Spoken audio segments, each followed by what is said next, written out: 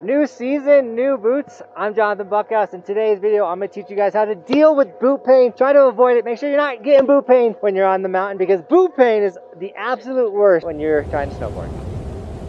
All right, tip number one is the most basic thing that you could possibly do, but after you get your boots, just put them on and walk around your house, do your normal activities, go cut the grass, whatever you got to do, just put on the boots. Some people actually jump into their hot tub with their boots, and then they jump out, then they do like the stretches, the things that kind of like loosen up the boot a bit. That way it's going to feel more loose when you're on the mountain. I don't really recommend jumping in a hot tub, but you can. But depending on where you get your boots, most ski shops actually have the ability to heat mold your boot. That's basically when they take your boot, they put it inside of a microwave, they're going to pull it out, and you'll be able to put your foot in. It's going to be nice and warm in there, and it should form fit to your foot, which will and can help with your boot pain that you're going to be having on the mountain, but you can still get it after that. But if you buy your boots online or something, you still can go into these shops and ask if you can get your boots heat molded. They might charge you a little bit of a fee, but getting your boots heat molded is another way to help deal with the boot pain. One of the little hacks that I like to do is when I'm driving to the mountain, I actually have boot warmers in my car, and I just kind of put them in there, and when I show up, the boot is already kind of warmed up, and so when I put my foot in, once again, it's going to just help warm it to my foot. So when that first 2-3 runs of the day, my feet aren't hurting because the boot was cold or not just warmed up, you know what I'm saying?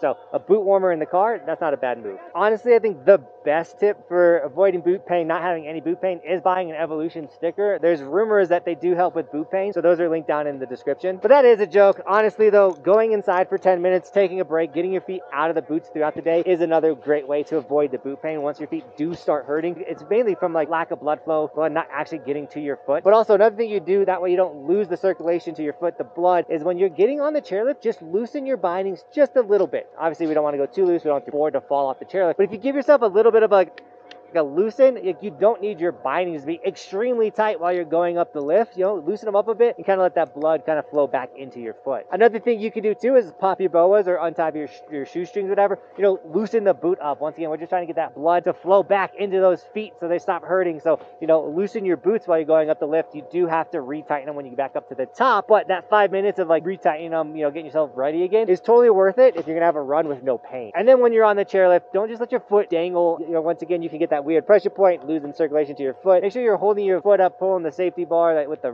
foot rest or whatever. Do what you need to do, that your foot's just not dangling on the chairlift, and once again, just cutting off circulation to your lead foot. And that was my final tip to not get boot pain on the mountain. I hope that helps you guys, because I know what it's like to have boot pain, because I ride 2 sizes too small on my boots, so I have a moment where it's like, absolute worst pain in the world. So one, subscribe if these tips do help you, and once again, thank you so much for shredding with me today, and as always, thanks for watching. Keep evolving. We'll see you tomorrow in another video. It is daily on this snowboard channel.